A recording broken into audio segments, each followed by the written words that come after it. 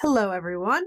Let's talk about our Dotcember drawing challenge for the month of December. So we're using dots, okay? So I did demonstrate in class how to set your sketchbook up for this value scale. Again, most of you don't or might, I don't know, not have colored markers at home. I know you guys have a Sharpie because I gave you one. You have two, right? So, yes, we have this worksheet, but if you don't have different colored markers at home, you don't have to worry about these last two three value scales.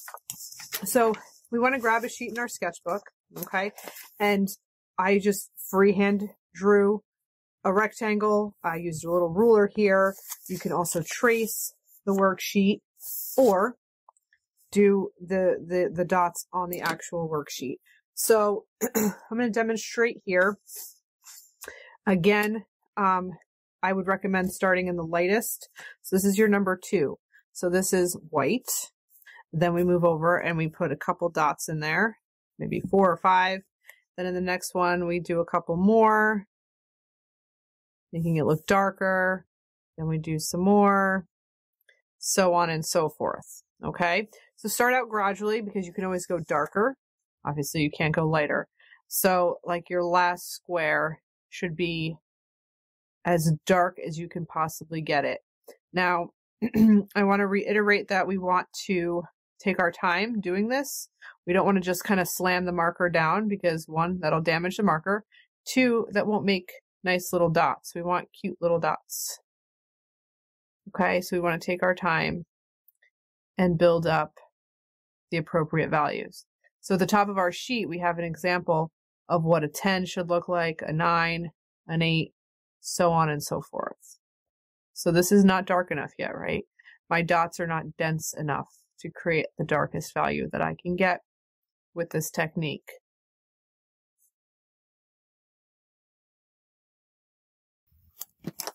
So if you let your eyes go out of focus a little bit, as I've done here with the camera, you can see that the dots come together and create that gradient that you want to see.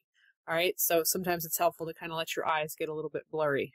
Okay, so now that I have my value scale done, I want to work on my sphere. So we have a reference image next to it. I'm going to hold it this way so you guys can see the reference image as I'm working. So this is your 10. You want to look at the curve of the shape, look at the actual shapes of the highlights. If you want to, you could kind of draw some little guidelines to help you out a little bit.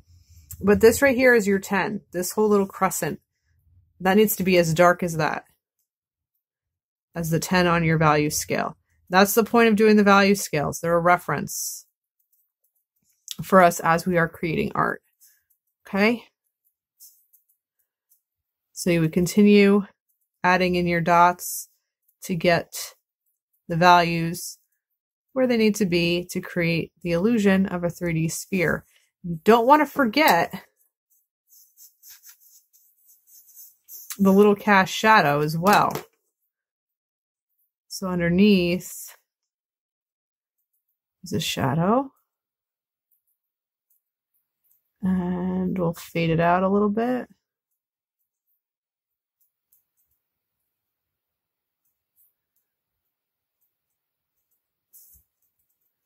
Again, you guys want to take your time. You want this to be nice and neat. You want these to be dots, not marks, because you were just kind of like going crazy with your marker. So it should start to look like a 3-dimensional sphere, the light source coming from this direction.